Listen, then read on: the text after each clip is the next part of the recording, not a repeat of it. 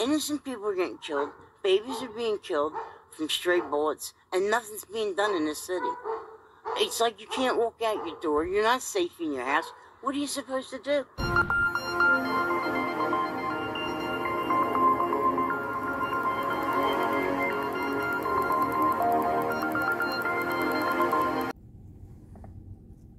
What's going on, peoples?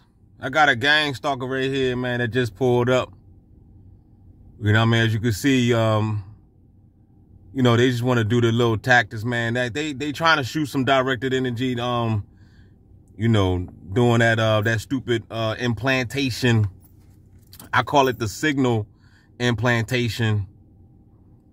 I hope y'all do recognize and realize that that these gang stalkers, they do ride around with these bright lights, and it's a reason for that as well, because they do come equipped with directed energy weapons inside the headlights, especially if they're given the car, you know, by like a handler, because you know that's why a lot of these perps be having like paper tags and stuff, because I keep telling y'all that these perps don't be really owning their vehicles.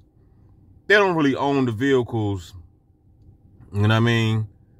You know, they get vehicles, you know, they get handed vehicles just so they can go around and just ride around and just harass people in their own country. For those that don't know, this is America, United States of America. Some will call it United Snakes of America or United Fakes of America, whatever you want to call it. Don't really make a difference. It is what it is. But this is definitely the new world order, the end game of what they doing to the peoples. I'm going to provide you with a vehicle, and all you got to do is just ride around and just harass people for a living. It will make sure that I guess we won't bother you maybe, but I don't believe that though, because I know that these gang stalkers they be getting harassed by their handlers. Because there's nowhere in the world you would really just do this just for money.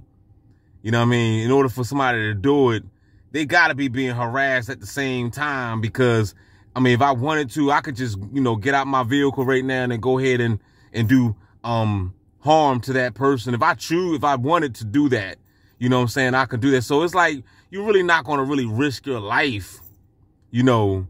So in order for a bot to like risk their life, it would have to be like, you know, it has to be deeper than just money. You know, they're making you do it. I mean, think about it. Why is it so secretive? Why people don't want to talk about it? Why, you know, why everybody doing it, but nobody want to talk about it?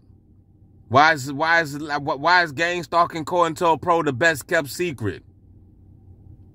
You know what I mean? Because they know it's consequences. They know that. They know it's consequences. They know that like the dude said on Friday, that's your ass, Mr. Postman. You know what I mean? They know that they're going to get dealt with. So I'm going to end it on that note, man. I'm going to holler at y'all. I got to go.